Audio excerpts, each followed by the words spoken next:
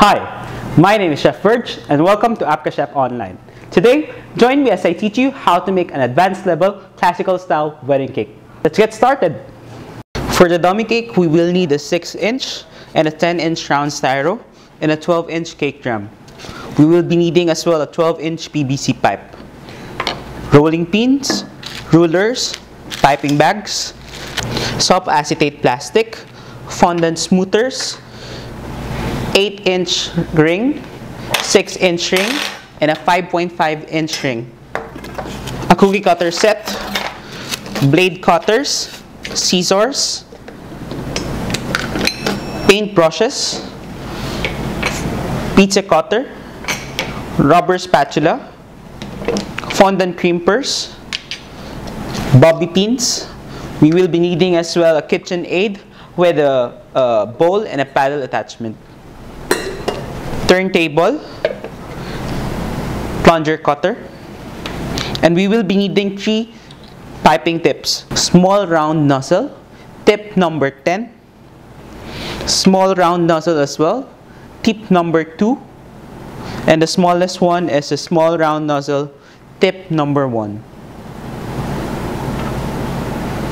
So for the ingredients, we would need to prepare the following ingredients: 333 grams of sugar, 333 grams of all-purpose flour, 367 grams of softened butter, 367 grams of whole eggs, 5 grams of vanilla powder or vanilla extract. We'll need 3 grams of baking powder, 75 grams of milk, and 75 grams of cream. This would be the design for our advanced level classical style wedding cake. A 3-tiered cake with the middle tier being a real cake accompanied by 2 dummy cakes for the top and the bottom tier. The top tier would be elevated by a cake peeler made from passage. We will finish our cake with a royal icing pipe church as our topper. Technical aspect with regards to this cake is that we would be focusing more onto the string work design and artistry. We would be decorating all our tiers, including the cake peeler, with different styles of string work. One being the Lambette method string work and the other being a drop string work design. For accents for the cake, we will be finishing them with some filigree ornaments, and we will be doing some royal icing bead piping. So for the pound cake or butter cake, we will be using a creaming method. For the creaming method, we would have to use softened butter, which goes in first on our mixer. For the creaming method, it's very important, at least, especially when doing pound cake or butter cakes, that all the ingredients are of the same temperature. So, if working with something that came from the chiller, probably let it sit within an hour outside on room temp to bring down the temperature. Or if you have to use it right away, at least place it in a microwave for 5 seconds intervals just to make sure that the temperature goes down. So I start here first with the butter, which I would be creaming on medium speed.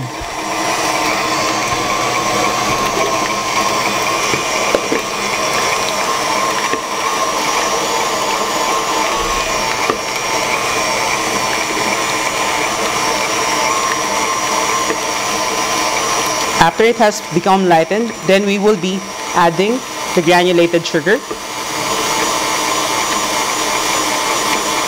And we would continue to mix this just until it becomes lightened.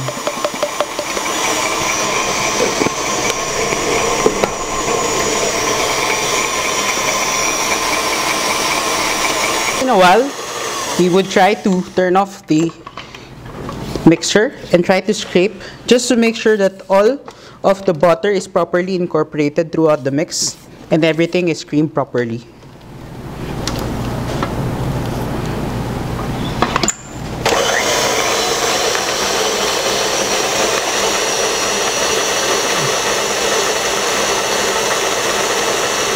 Around this time, once it starts now to become light, pale, and fluffy, now we could start to add the following ingredients.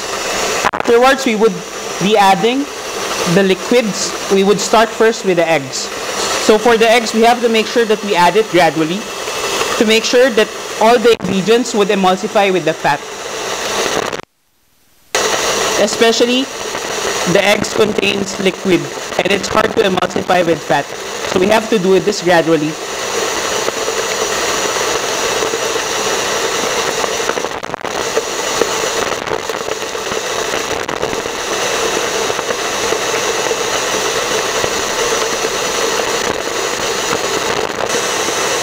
So I'm pouring the egg mixture, one egg at a time, and making sure that it mixes first before adding a next stage. After adding all the eggs, I turn off the mixer and make sure I scrape it once again, just to make sure everything is incorporated nicely.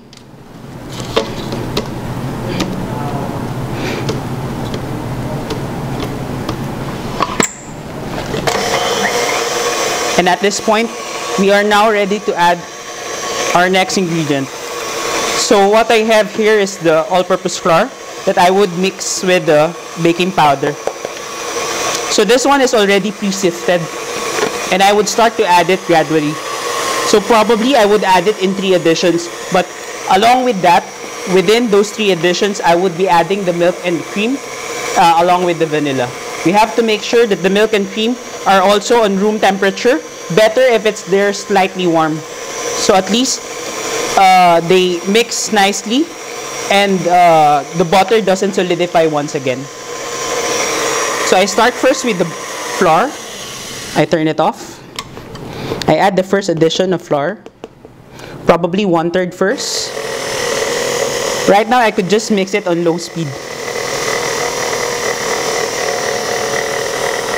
So once it's around 80% incorporated, then I would add 1/3 as well of the milk and cream.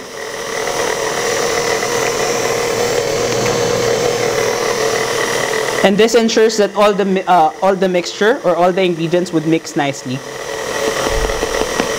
Again, another 1/3 of the flour mixture, followed by a 1/3 again of the milk mixture. Then I would add the last addition of flours.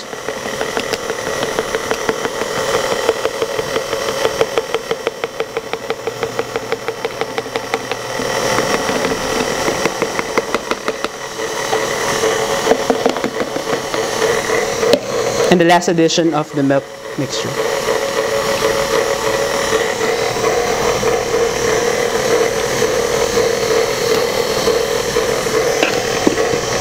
So at this point, we will just need to mix it just until everything is homogeneous, or until you don't see any more streaks of flour or any streaks of butter.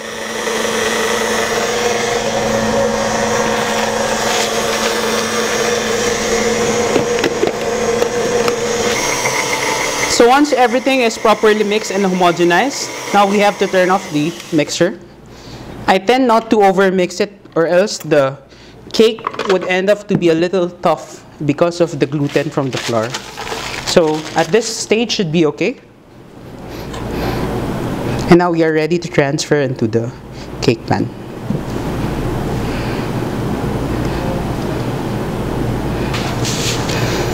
So I would now start to transfer it over to our cake ring.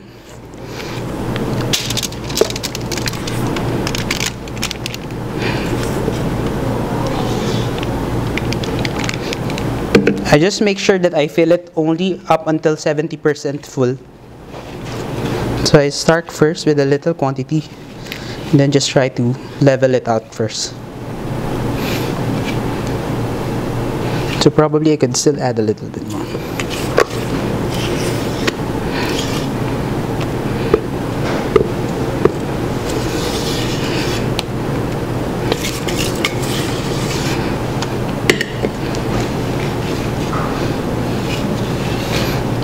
So right after this, we are now ready to bake.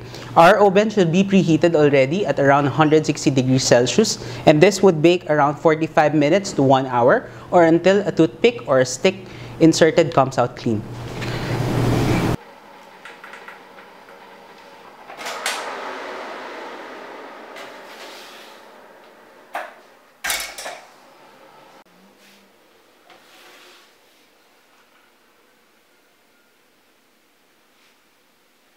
So for now, we are ready to cut the cake, fill it with jam, and to cover it with the fondant.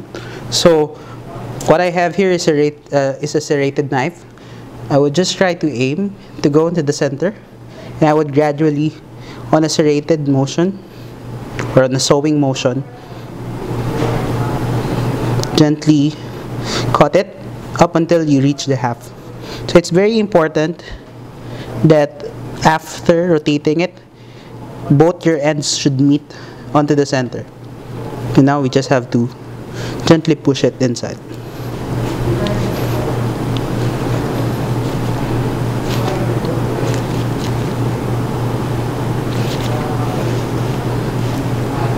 Okay.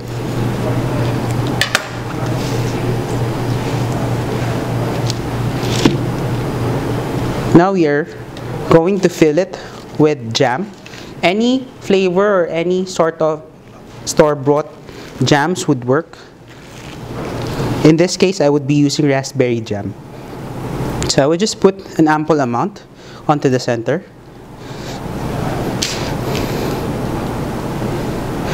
There are some decorators that would put simple syrup first onto their sponges. It's completely depending on your client and depending on whoever decorates the cake. If they want it to be extra moist, they could put in some simple syrup. But right now, it's okay to put directly our jam. I could still put in a bit more.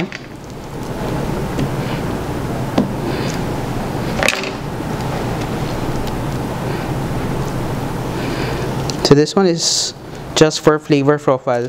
Make sure not to put too much jam onto the cake, or else everything would just squish out afterwards. So just a good flavorful jam should be okay. Then I would put the other. So make sure it's leveled as well. And now we would be sealing the whole cake. We would be frosting it with a thin layer of jam. And this would help us to make sure that whenever or after we start to cover it with the fondant would stick immediately. So just a very, very thin layer of jam all throughout the surface and to seal the crevices of the cake. It is a little handful tip to put a little wet towel, slightly damp wet towel, onto the turntable just so that it doesn't move too much. Then I would put the cake. Now we are ready to cover again.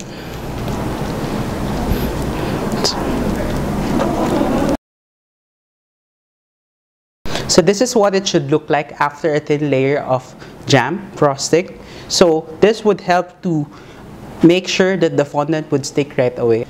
Here I would be using a cornstarch just to slightly dust the table or the working surface, which I made sure is already cleaned and sanitized. So using a rolling pin, we will just be working with the dough up around 5mm thickness. So we have to make sure to always move the fondant, make sure it doesn't stick, and only add corn flour only if necessary. So we have to be cautious as well on the amount of corn flour we are putting onto the fondant, because the more that we add, the more is, or the higher the tendency as well that it would dry out easily.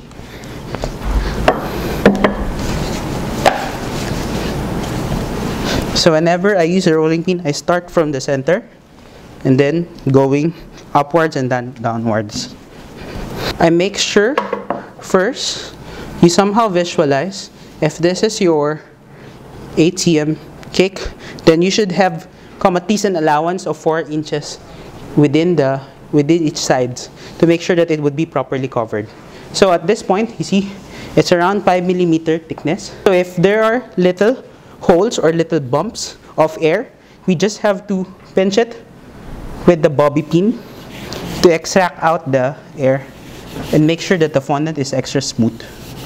This is a very minimal tip, but it ensures that the fondant is smooth as we cover the cake. So as we start to cover the cake, I will just get the cake and place it within my work surface. Then I would gently lift the fondant and place it exactly towards the center.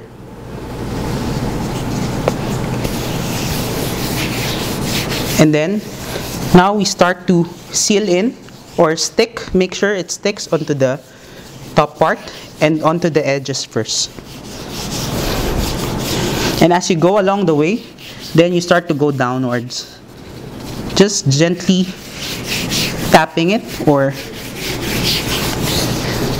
making it stick. So at this point we would have some creases. So for these creases or these folds, what we just have to do is to gently stretch it and make sure it sticks again. Gently stretch it, then make sure it sticks. So at this point, you should be able to make sure that the fondant is stick to the cake right onto the bottom. Then I would use a pizza cutter, and then I would gently run it around the cake to cut the excess fondant.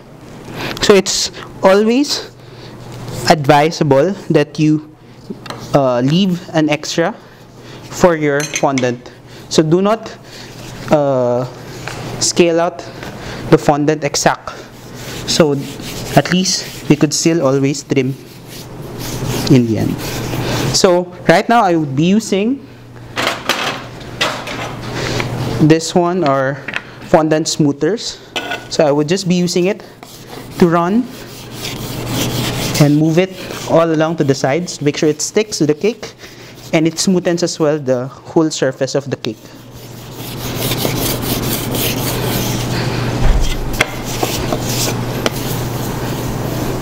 So for this real cake, I have to ensure that the fondant is a little bit thick, so at least it doesn't slide down or it doesn't expose the jam filling. So, but for the other dummy cakes or the other styro cakes that we would be covering, I would tend to go a little bit thinner because there is no jam that we need to cover neatly for that. Now start to cover our dummy cakes. So our styro cakes are measured. This one is 6 inch by 3.5 inches. This one is 10 inch by 3 inches, and we have a cake board that is measured at 12 inches diameter. So I would start first with the smallest one. I have a brush with a little water. So what we would do is that we would just lightly dampen the styro to make sure that it would stick neatly and the fondant won't slip. So just a little brushing.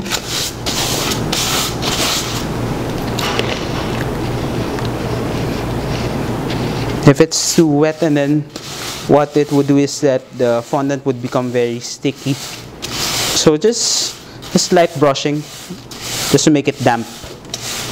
And the board as well I would do so, especially the sides.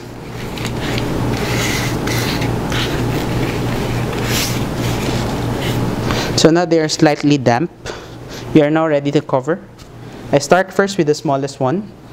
For the 6 inch cake, I prepared around 600 to 700 grams of fondant, and that should be excessive already. I put a little corn flour as well. This one, for the styro cakes, at least we roll it around 3 to 4 mm. Should be okay.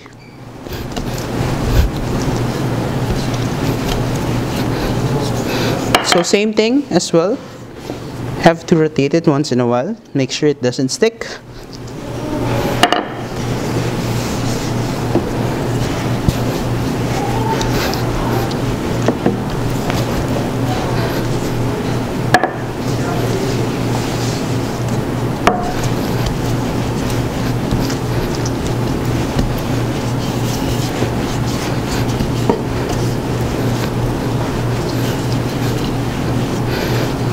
So make sure after achieving around 4 millimeter thickness, I just smoothen it. So I just run. I'm not even rolling the wooden pin. I'm just running it up to the surface, and what it does is that it smoothens the surface. So that should be okay.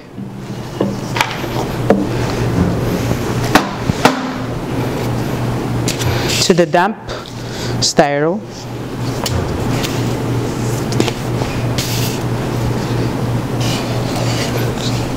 so same thing as well. Start from the top part, make sure it sticks, and then you go right to the edges. You just slightly, with the gentle hands, run it around. Make sure that the edges stick immediately, and then you slightly go downwards. So the folds you stretch out again, and then make sure it sticks. So we do it up until we finish, or up until we reach the bottom.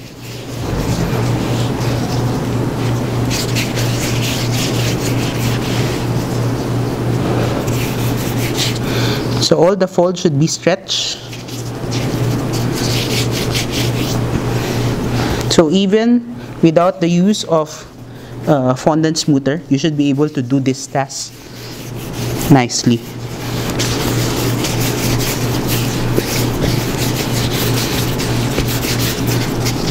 So at this point, my fondant reached to the bottom. It's all smooth now. We'll be using again a pizza cutter. A pizza cutter or a cutter blade should work. A paring knife as well. Then I'll just run it around.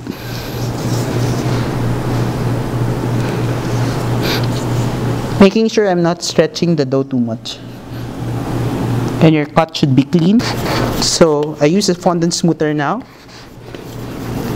And then any excess dough should come right to the bottom.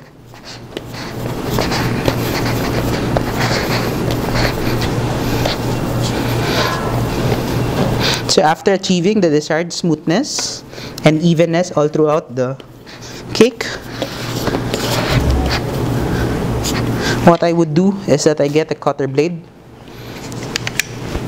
and then I'll just gently run around my cutter blade to take out all those excess dough onto the bottom of the styro.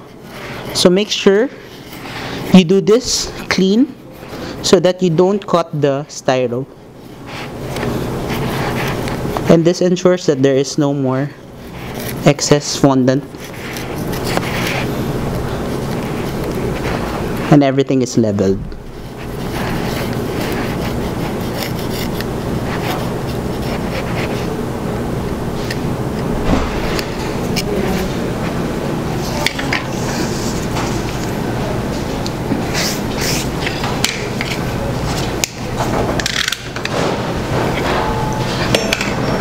So I'll just do one final smoothing for all the sides and we're done.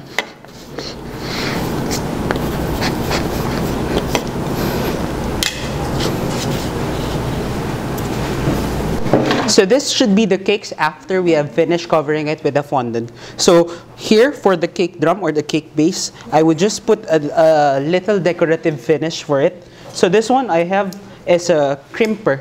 This is usually used for tarts to give a decorative finish onto the edges or to give a fluted edge.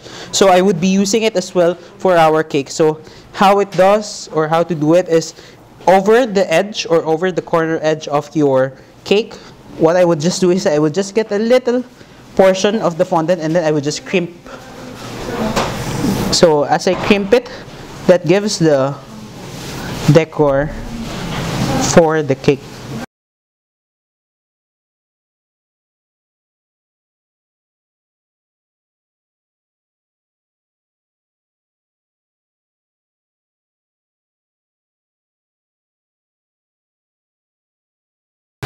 So now we are ready to make the passage. A passage is sugar candy to which we would be using for our wedding cake.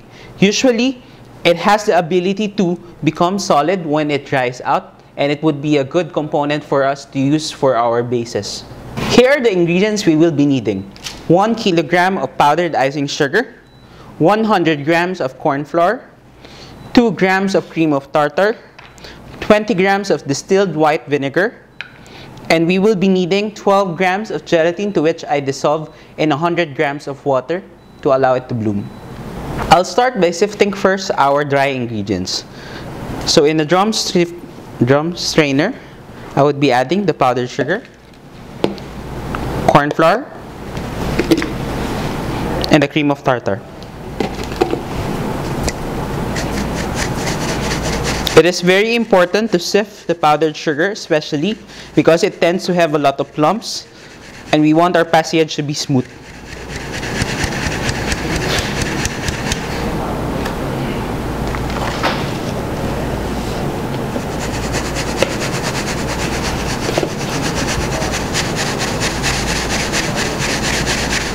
So we would now pour the sifted flours onto our mixer. I tend to put everything in the mixer now. We have our bloom gelatin, to which I microwave until liquid and very hot. So we would just put this on low speed, and we would gradually add in our melted gelatin to the mixer.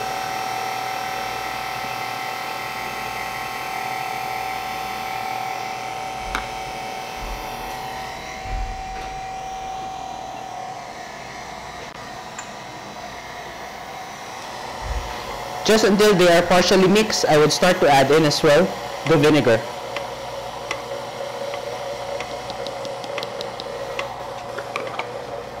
And we just mix this just until it forms a cohesive dough.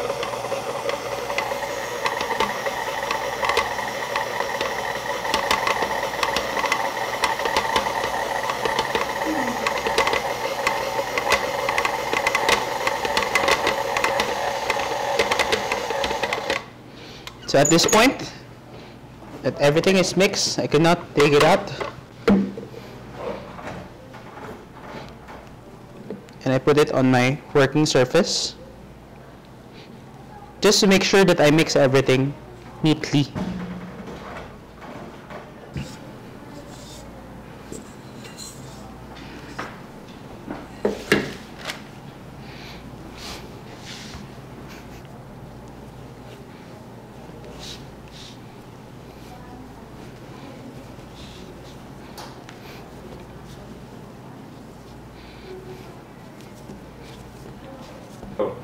So after mixing, our passage dough should look like this. It is very important afterwards that we cover it in plastic wrap to make sure it doesn't dry out and harden. So we would only get the pieces that we would need from here. So for the first part of our passage, we would be rolling it until 2mm thickness, and we would be making some base from it.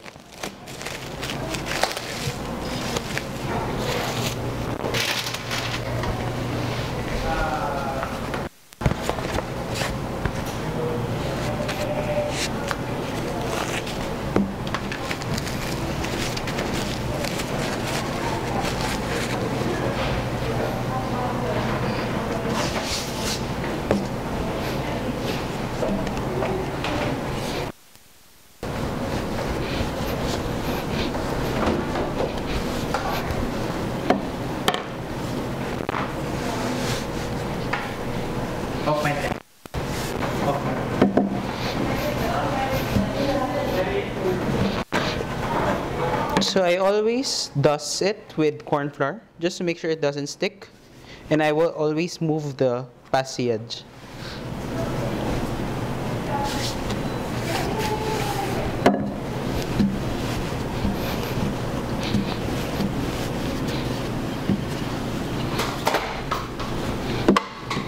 So after achieving the desired thickness, we are now ready to cut it with our ring molds. So here I have the 8-inch. So I just cut it neatly, and I would transfer it to a board. For me, I prefer using a wooden board because it is porous, so it absorbs the excess moisture from the passage and it dries out quicker. But I make sure I line it with parchment paper. So now I transfer this one here. So I'll do the rest as well with the 6-inch and the 5.5 rings.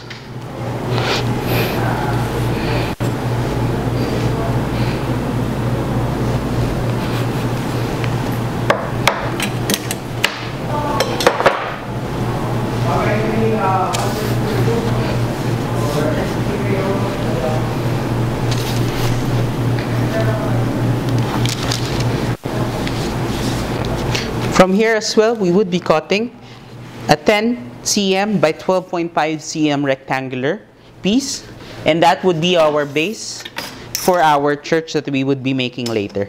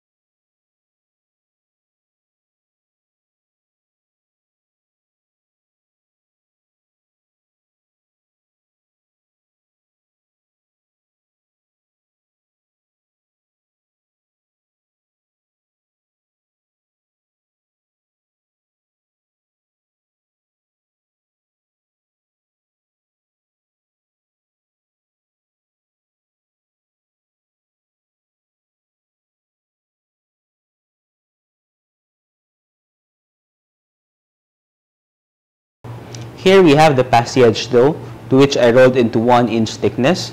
We would be using a 2.5 inches diameter cookie cutter, and I would cut 2 pieces from this dough.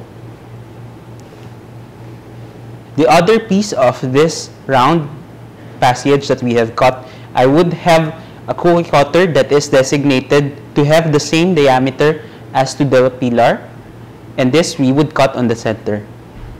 So this would serve as our lock for the PVC pipe to assure that it is straight and it would be sturdy for our cakes. And this remaining 2 pieces we would be using as our base for the church on the top tier. We are now ready to make our royal icing. For the royal icing, we will be needing 3 ingredients: 500 grams of sifted powdered sugar, 80 grams of room temperature egg whites, and 4 grams of distilled white vinegar. So we'll start to pour in all our sugars into the mixer. Low speed. I start to gradually add in the egg whites.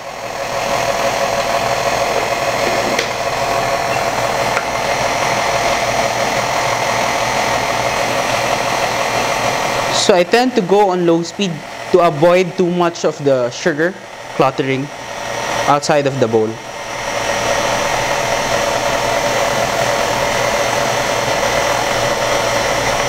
After a few seconds, we may now add the vinegar. I'll just add everything. Once there is no more bits of sugar, now we could increase the speed to medium, and we start to whip it up until it reaches stiff consistency. So this process would take around 3 to 4 minutes.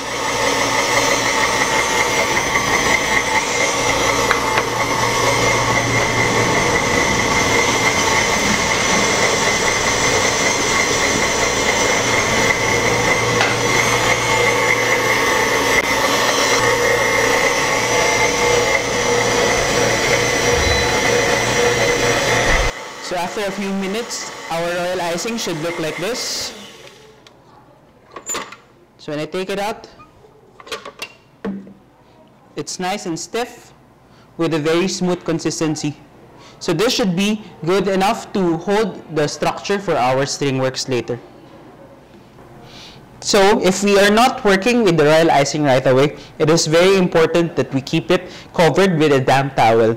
So in this case, we would be able to protect the exterior layer of the royal icing to prevent it from forming a skin that would dry out.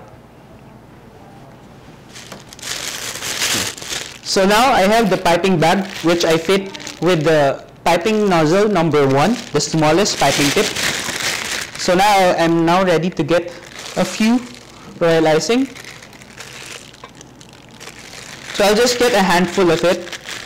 It's very important, especially for string works, to never fill your piping bag too much.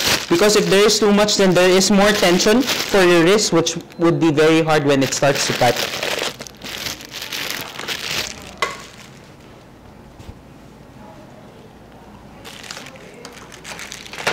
So I'll cut it, the nozzle.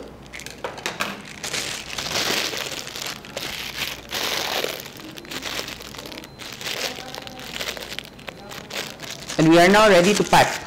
If, for example, that we won't be using the piping nozzle, it's very important as well that we keep this covered. To keep this covered, I'll get a bobby pin and I would just clog the tip of the piping nozzle, so at least it's not exposed in the air. That would dry out the royal icing as well. And I keep it onto a container with a little damp water just to make sure that it doesn't dry out as well. So in a while, we're ready for piping. After making the royal icing, now we are ready to start with the piping. So we would start first by doing the filigree ornaments. So what I have in here are soft acetate plastic, the ones that are used as well for laminating. So we would use this as our canvas. The stencils are now lined onto our acrylic board. So what I have here is that I'll just place the laminating plastic on top and I would start to pipe. So I'll just secure the plastic as well with a little tape, just to make sure it doesn't move around once I start piping. So for this crisscross design, I'll start first by finishing all the vertical lines. So I start from the first point and pipe straight and finish on the end point.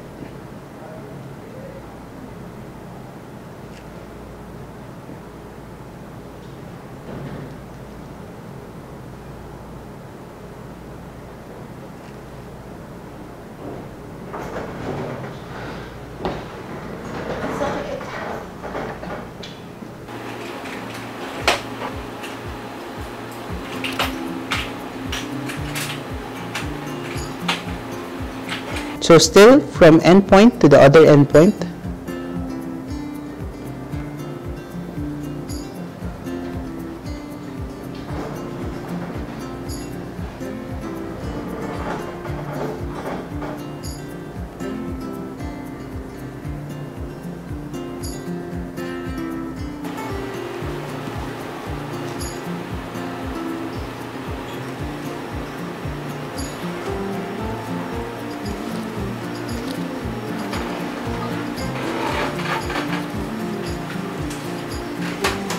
So after finishing the crisscross lines, now we are ready to finish the filigree by placing the border. So for this one, we have to follow the shape. So I just lightly guide the piping nozzle to where it should land, and the tension or the amount of pressure that I put on my hands should be constant all throughout. So for this filigree ornament, we have to do 12 pieces of this one to surround the top tier of our cake. So for the other filigree ornament, we would be doing a fleur-de-lis. So this would surround all the finishing touches for our string works. So we would need to make a lot of this style. So I'll start first from the center. Then I pipe. And then I go to the sides and finish the other. And I go to the other end as well.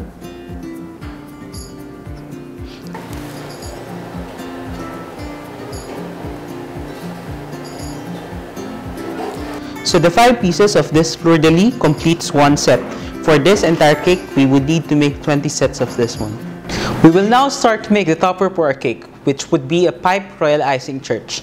I made sure to stick the paper onto the acrylic board just so it wouldn't slip. And on top of that, I placed the plastic sheet, and now we're ready to begin. For the design of the church, it's almost the same pattern, which is a crisscross. I will start to pipe on the front part of the church first, which is here. So what I would do first is that I would outline the border, And for in this case, there is a window.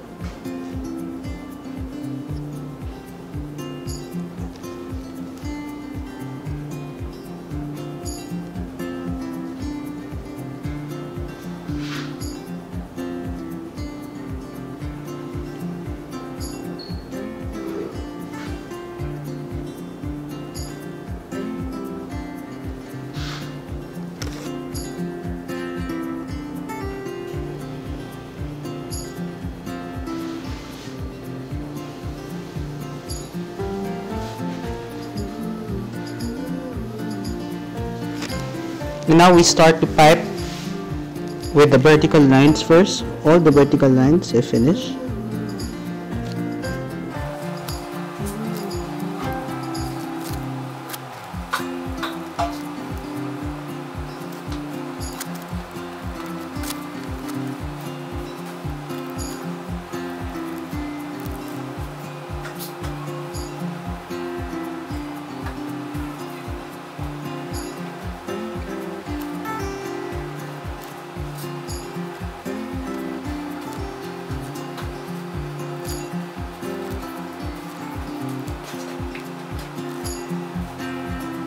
Let's start with one side first.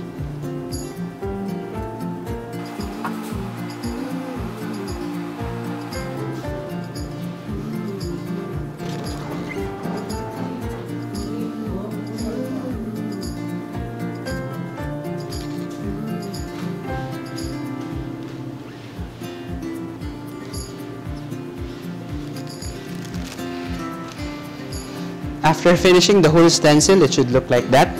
And then we would be doing the same thing again for the back of the church. But for that, I would tend to unfollow the window and the door and try to close everything so the back door doesn't have any open air.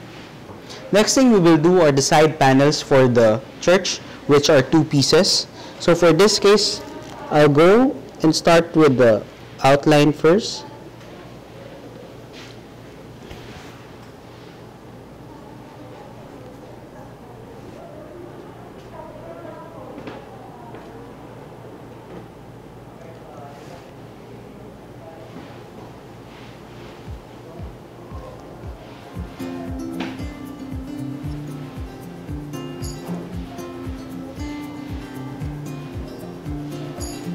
Then we would do the windows.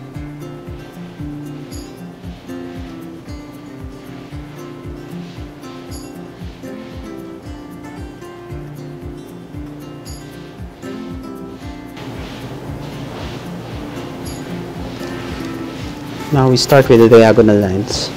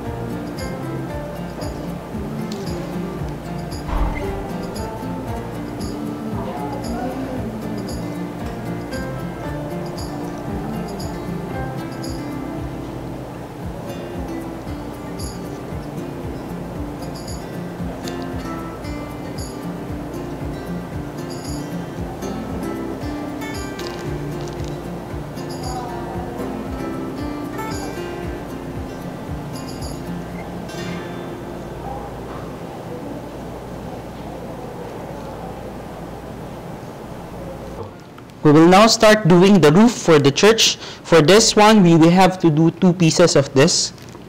So same thing as to how we did the other ones. We'll start with forming the border first, or outlining. And this serves as a border for us to know where to start piping and where to end it. So it should not be beyond the border that we made. So again, I start with the vertical lines and then do as follow.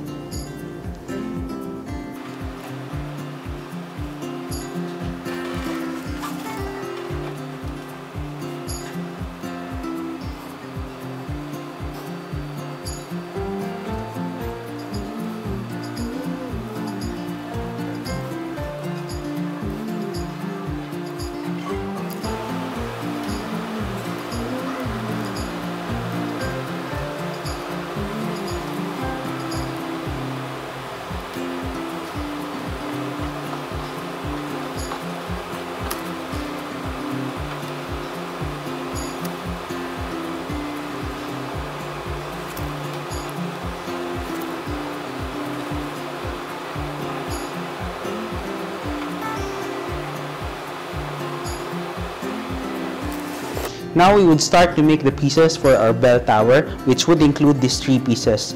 The first shape, we have to do 2 pieces of this, and this would serve as a lock from this rope to close the bell tower. This one, the triangular shape, would be the topmost part of the church or the tower. So for this one, we have to make 4 pieces of this one. And this one would be the deck of the bell tower. For this one, we have to make 3 pieces of this. So I start with the first shape. So again, I outline first.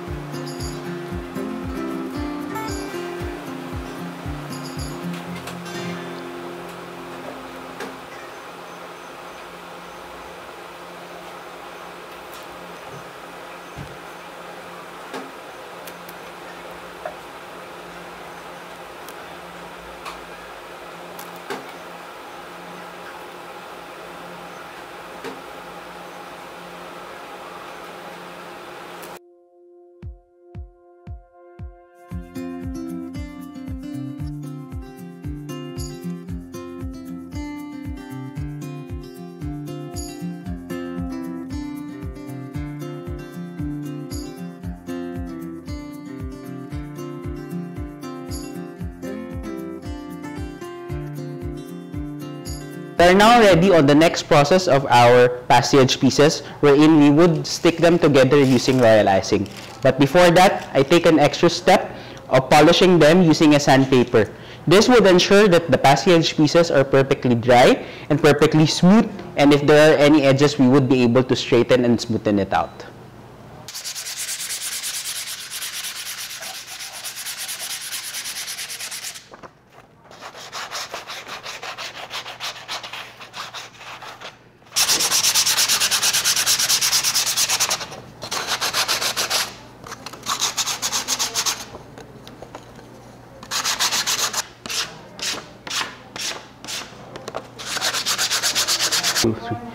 Once our passage pieces are already smoothened and polished, we are now ready to stick them. Using royal icing, we would now assemble the pieces. So for the first piece would be for the pillar, which would call for the 2 pieces of the 5.5 inches and 1 piece of the 6-inch ring. So I'll just put the first 6-inch piece on the bottom first. I place a little amount of royal icing, not too much, and then another piece of the smaller 5.5-inch circle. So I just gently press it down so that all the royal icing could squish up evenly all throughout the surface. Upon drying, this should be firm already. There you go. The next piece would be the lock that we would put the tube inside. So for the lock, I just put a little royal icing as well, just upon the surface, and then place it neatly on the center. Upon pressing, there should be a little royal icing coming out from the sides. Please be able to clean it before drying out.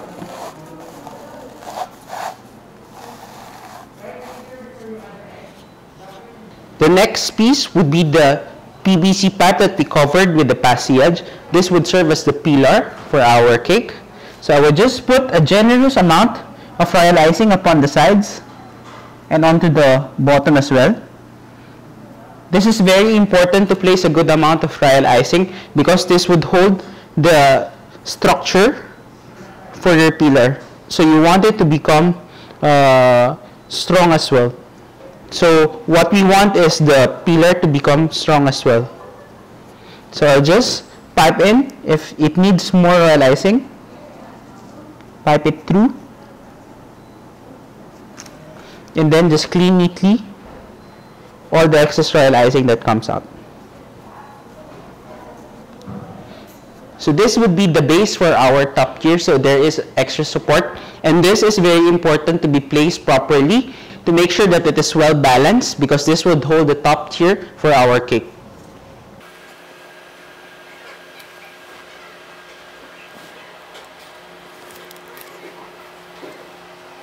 So we have as well these two pieces of the passage which would serve as the elevation for the topper of our top tier. So what I'll just do is I'll just put a little royal icing. Make sure I put it leveled on the center and just clean the excess. So we are left with our 8-inch passage disc. So this would serve as our base for the top tier. So what I'll just do is I'll take out my top tier cake.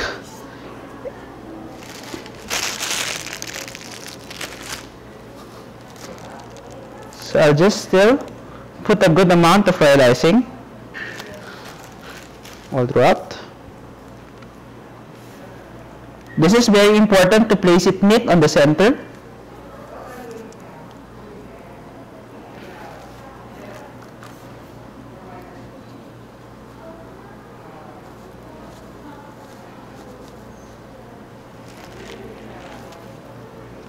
Okay. And afterwards, you are left with the seam connection from the passage and to the fondant. What we'll just do is take an extra step of filling the gap with an extra royal icing. So it would be seamless.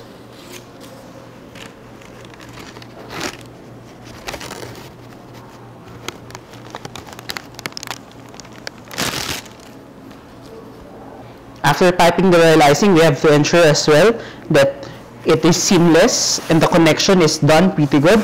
So I'll just clean up the excess royal icing that comes out to the side. So along with the assembling, we are now ready to combine both our cake drum and our bottom tier. So I'll just go ahead and do the same thing by putting a good amount of royal icing onto the center. I would neatly place, make sure that it is on the center, and press it just to squish out any excess royal icing. We would put some royal icing as well to close the seam.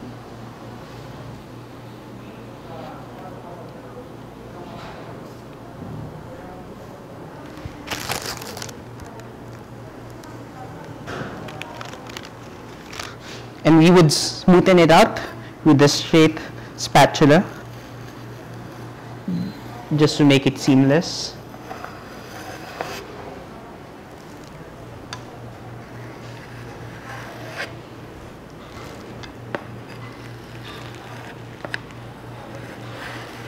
Now that we had succeeded piping all the pieces for our church, now we are ready to assemble them.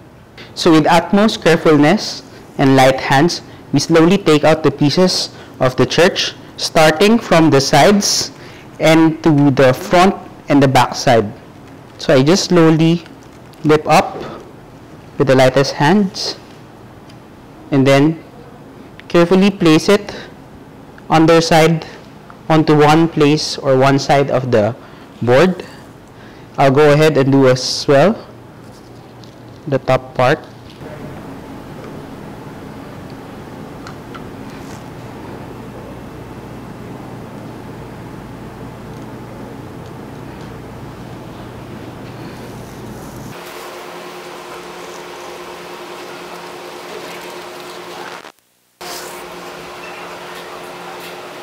So now we have formed the sides of our churches.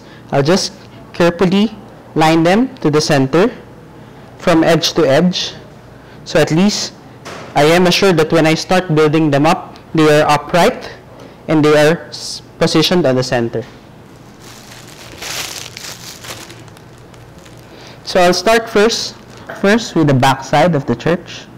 I'll place a thin layer of royal icing, straight line, upon the sides and carefully lift up.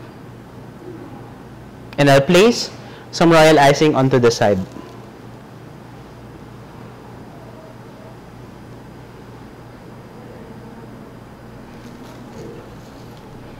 I'll go ahead as well and place some royal icing onto the one side of the church.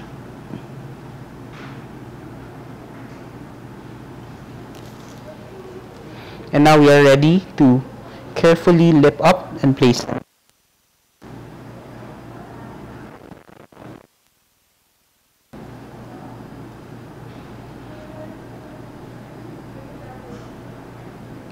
And using that royal icing we had on the side, we stick them both. Make sure upright and it sticks to the royal icing that we form on the bottom. So we have formed the first two sides of the church. Now we'll just continue doing on the same for the other. So in this case, since I have an opening for the door, I'll place some royal icing from the bottom just to make sure it's clean, and then as well I put one on the sides.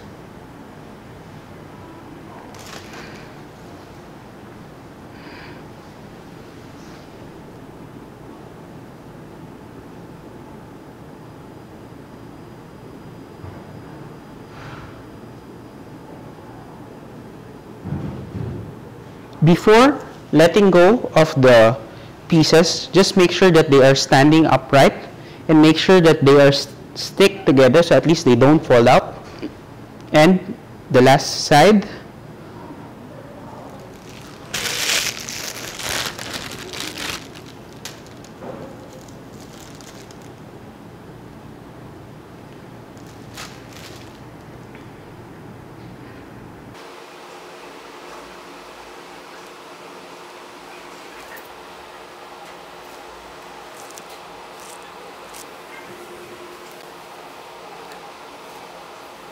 so after lining the sides and forming the foundation for our church, we should give it some time to allow the royal icing to set. At least we give it a good 15 to 30 minutes time to allow it to set before we add the next part of our church, which would be the roof.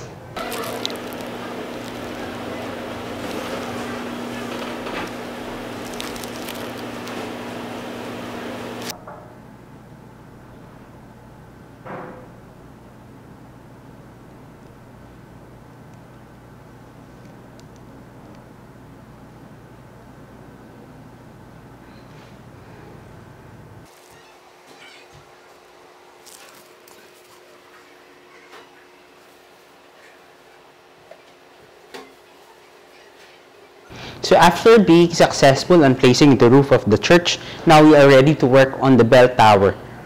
For this one, you would need two pieces of the V shape, which would serve as the lock on top of the roof, and the three pieces to serve as the window onto the bell tower. So what I'll do is I'll place some royal icing as well on both sides. This would be almost similar to the manner of how we build the foundation of the church. So I'll place one piece.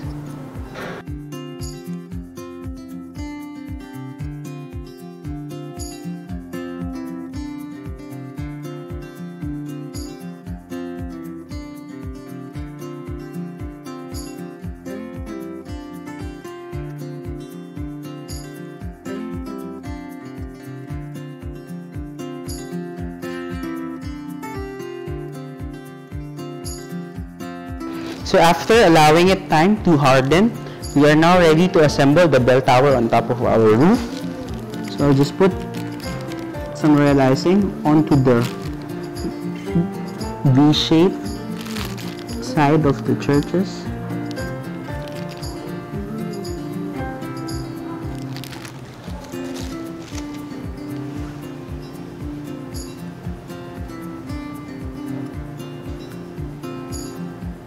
And I would be placing it on the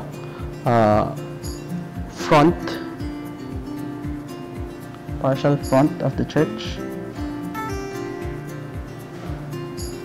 And make sure it's locked in its place. Make sure it's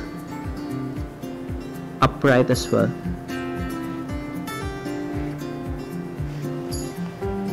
We will now assemble the top part of our bell tower.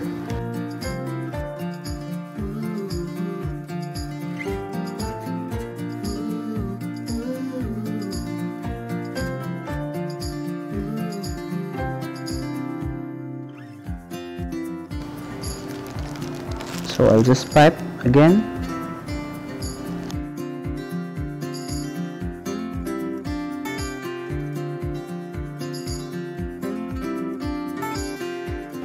And to finish, I'll just put a small star pipe royal icing, and this would be the finishing accent as well for the church. Final step is to put it on our elevation. So I'll just put again a good amount of royal icing onto the center. Carefully lift up and place it upright and centered.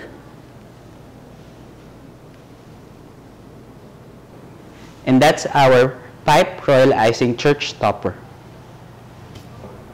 So after having all the cakes neatly covered up and assembled to their respective places, now we are almost ready to start our royal icing string works.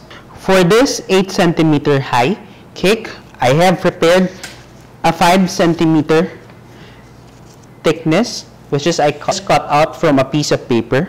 So from there, what I would do is, if it moves, I'll just use a bobby pin and gently poke it through, just so that it doesn't move as I pour my border. This technique I will do as well for both the middle tier and the top tier. After finishing all the borders for all our tiers, now we are going back on our bottom tier. So what I have prepared here is a wave pattern which is around 2 centimeters high. So this would be the second border or the second guide for our bottom tier. What I'll just do is that I'll pin as well. Same thing. And using a cutter, we gently scratch it. I do such a step to make sure that when I start piping the string works, I have the curved edges all uniform and consistent. So we would start with the curved lines. So we go from one point, gently let it stick into the cake, but don't do such that it would start to pull. That's one. And then continue.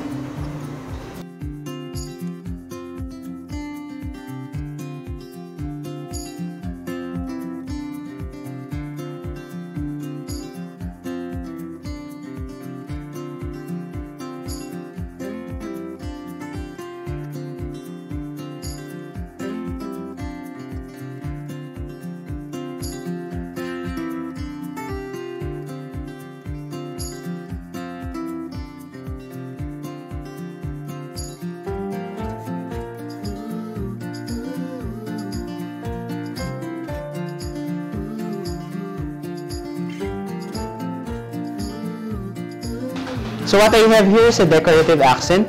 This one is a small flower made from fondant. The bud is a pipe royal icing colored with pink. What I would be using this for is that I would put a little royal icing onto the center of the flower and would put it directly onto the center of the cake. Not too high, but only on the center and has a little spacing. So I would repeat doing this step onto all the curved pieces of the cake. So for the top tier would involve a different style of piping the string works. A while ago with the bottom tier, what we did is the curved edges or the curved border has been placed on the side of the cake. In this case, for the top tier, what I did is that I cut a very small half circle piece, and this would be my guide to make sure that all the pieces of the curved edges would be uniform on this top tier, because I would line it not from the side but rather from the bottom of the passage piece. So I place one piece of the border, and using a cutter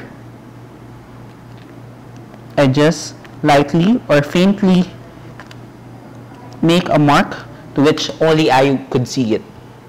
So I would continue finishing this from this end going to the next end until I finish all around the top tier.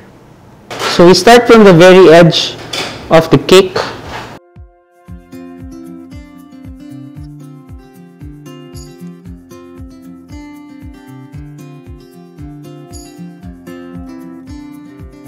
After finishing the first layer, we go back again to the first one we have done and go pipe directly on top of it. Make sure it's leveled nicely.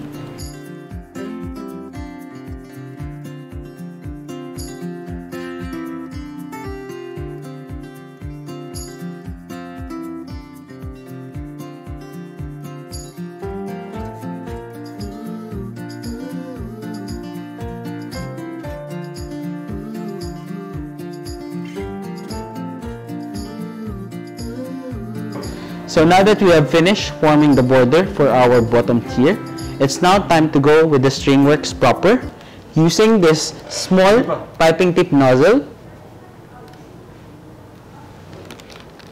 Now we would start piping. In this case, we have our guide, the 5 centimeter guide we have before. So now the goal is to go from one point, which is the border, up to the second point, which is the curved border as well. So we would start piping. So from the very most tip up to the end. That makes one string.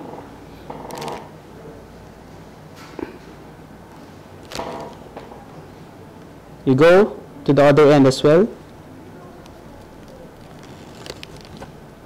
And now I go to the center.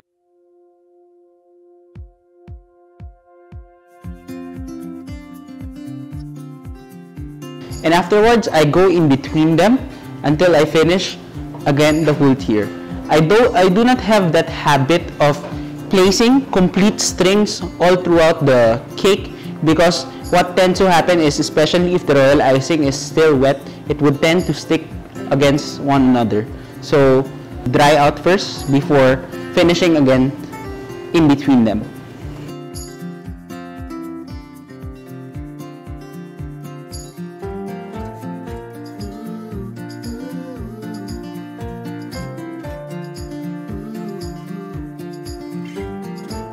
So after finishing the whole round of the tier, now we go back with our first string. In this case, I would place in 2 strings in between them, in between each spaces.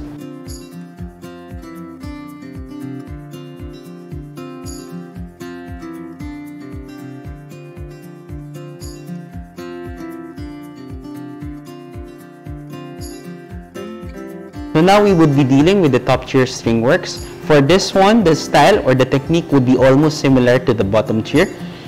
We go from one point. I start again on the very edge of one curve. Carefully let that drip and go again onto the other end.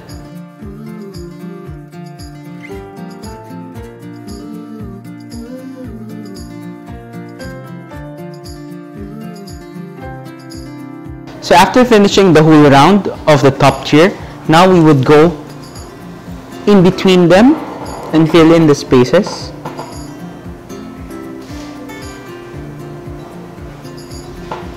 This one we have to be careful as well, because it would be twice as hard to pick up the string if it falls in between the gap of the strings. So you want to be very cautious and precise when we start piping.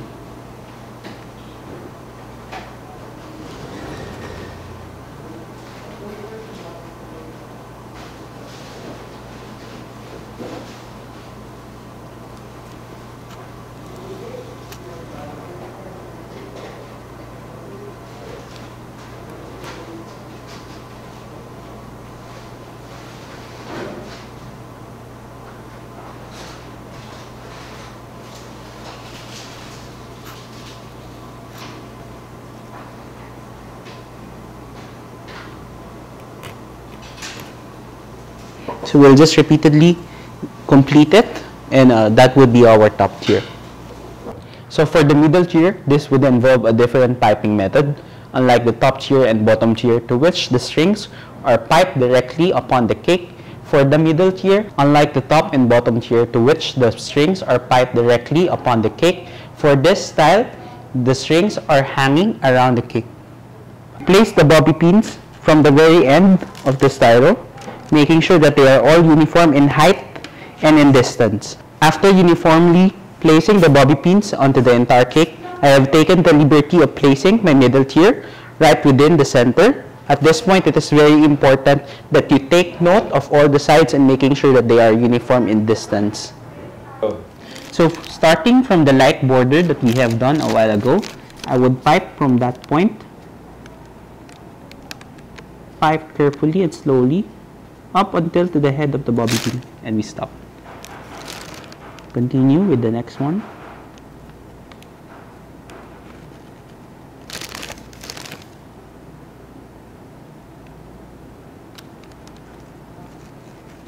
And just continuously do it around the cake. Afterwards, we give it around 10 minutes to 15 minutes to be able to dry out before carefully removing the bobby pins. So after a good 10 to 15 minutes of drying, we should now be able to take out the bobby pin away from the strings. To do this, we would have to be very careful and just slightly move the bobby pin sideways. At this point, see if it's properly oiled, we should be able to properly take out.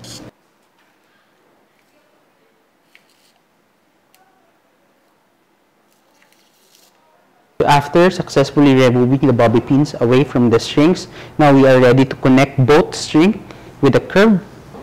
So I'll start from this point, carefully place royal icing and let it drip, but not too low, and then connect it with the other piece. We'll continue from this end now. Pipe carefully, making sure that the curve would be uniform in all sides, and will finish the whole circumference of the cake. So after having the curve dry out completely, I would start to strengthen and place in the royal icing now on the center.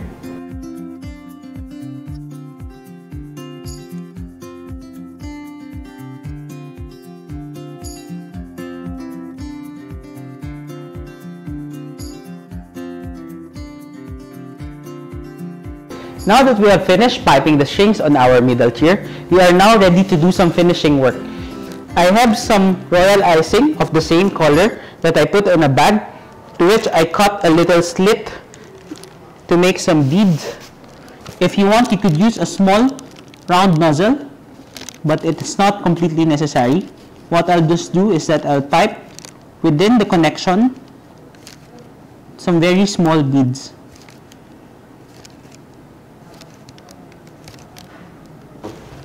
This step is not completely necessary, but we will do this for all our tiers.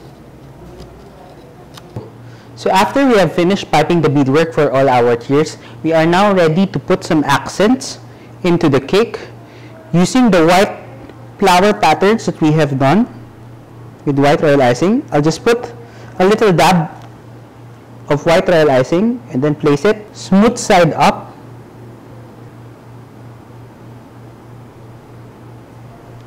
For our cake peeler that has been assembled and left to dry, we would showcase a different and slightly difficult style of piping, to which the string works are piped hanging around the pole. In this case, first we would have to prepare our guide or our marking to know where we would start to pipe our string works. What I have here is a piece of paper that measures the whole circumference of the pole. So each layer of the pole would have 6 sides or 6 curves later. Afterwards, I would be using the second marking and doing the same thing again. For this pole, what we would like to achieve is to have 3 layers. So the next question now is to how we would pipe the string works. In this case, what I have here are spare styrofoam. You could use anything that is up for your convenience and preference, but in this case, this would be a best suitable medium to be able to place my bobby pins that would give the distance to wherein I would pipe from the pole up to the bobby pin. Same as the principle of the middle tier. So same thing as to what we have done with the middle tier, we would have to prepare our bobby pins as well so that they would be able to not stick with the royal icing and we would be able to take it out nicely. So I'm just placing again a dab of oil onto the heads of the bobby pin. In this case now we are ready to pipe.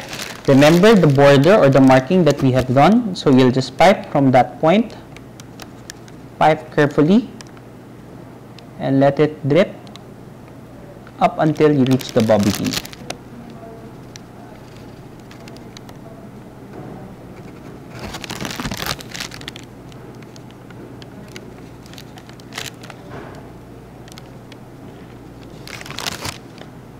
So after doing so, we would have to give it a good 10 to 15 minutes as well to let the strings dry out before we would be able to take it out. So after 15 minutes given time for it to allow, we should be able to carefully remove it. So I'll just press down the styro board and it should release the bobby pins away from the strings, and here we go. Now we could start piping the curves that would connect each string together. I'll start from this point carefully. Don't make the curve too low or else it would be difficult for you to pipe because the strings as well would become long.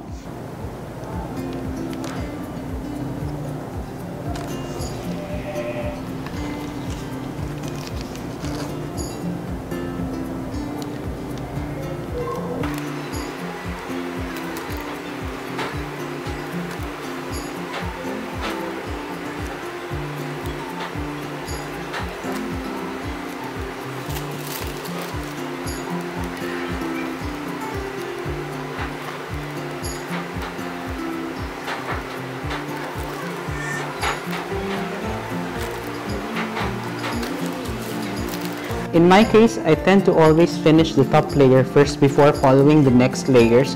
Why? Because if there is so happen that there would be a problem with the strings and it breaks or it collapses, it won't affect the other succeeding layers. So I tend to finish this first, so at least I don't have to touch it anymore. And until I finish, then it's much easier for me and much safer. We are now ready to place our filigree ornaments to finish our top tier. So what I have done is that I have taken it out from the laminating plastic. This time you have to be very careful because it's very fragile. So I'll just put a little amount of white royal icing just to be able to secure it. I will start by placing 4 pieces first. 1 on the north, south, east and west. So at least I would be able to divide the placement properly.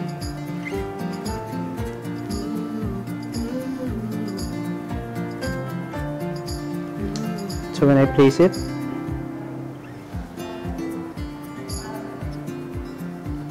after properly placing 4 pieces onto the circumference of the cake, now we will put 2 more filigree ornaments in between those spaces.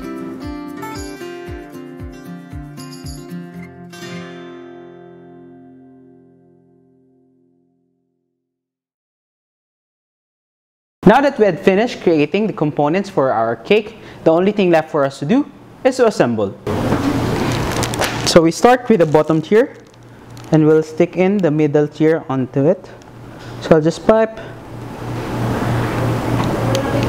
a good amount of royal icing just until it's stable for it to stick. And this one, being that it's a middle tier and I cannot hold it because it's prone to damaging if I hold it from the bottom. So what I have to do is to puncture it exactly in the middle with a knife, paring knife. So at least there is something to assist me on lifting it and I don't carry much of the weight on the bottom. And I gently place it onto the center. Being careful not to touch too much. Carefully placed and then centered, and then I just lightly twist it just to squeeze out any excess royal icing that are left on the center, and it lays flat. That's our middle tier. Now that we had assembled both our tiers, what I want to do is to make the connection seamless. For that, I would do some beadwork just to close any of the opening or gaps in between them. At this time, I would do the step very, very carefully because there is already some string works that I might ruin. We are now ready to place our pillar. So same thing as well. I place a good amount of royal icing only on the center, and we have our pillar.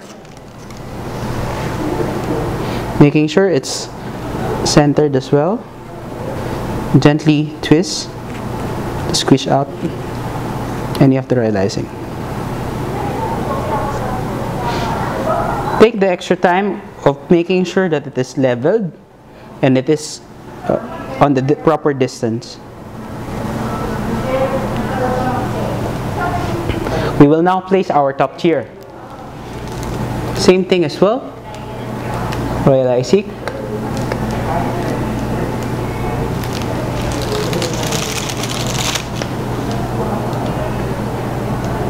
Then our plate.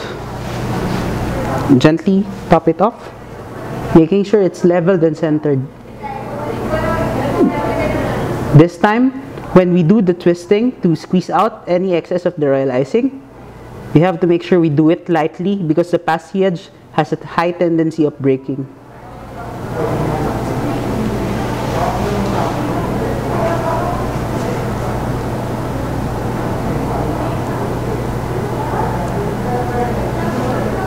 And of course, our final finishing is the topper.